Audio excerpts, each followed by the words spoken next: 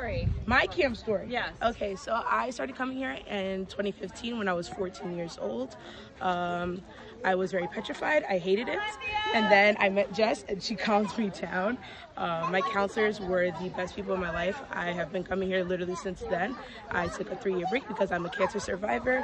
And during that break, Jess reached out to me, made sure I was okay. Camp has been my home away from home since then. I come back here as often as I can. Let's see what else. I teach dance here. I'm pretty good at it. I hope you guys get to see it.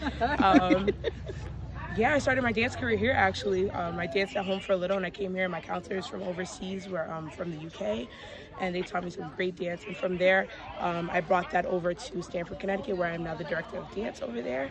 So I started my own dance program there. I have my own studio in Stamford as well. And it all started from here. I met some really great people. I'm gonna cry. They're like the love of my lives. They're like my home away from home, my second family, and that's it. It's just a really great place to be. It's so nice. Dasha, you're a superstar.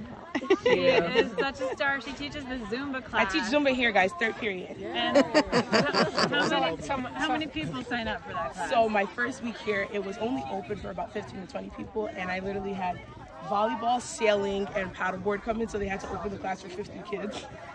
It was pretty funny. But yeah, that class is open for 50 now. So it's pretty cool.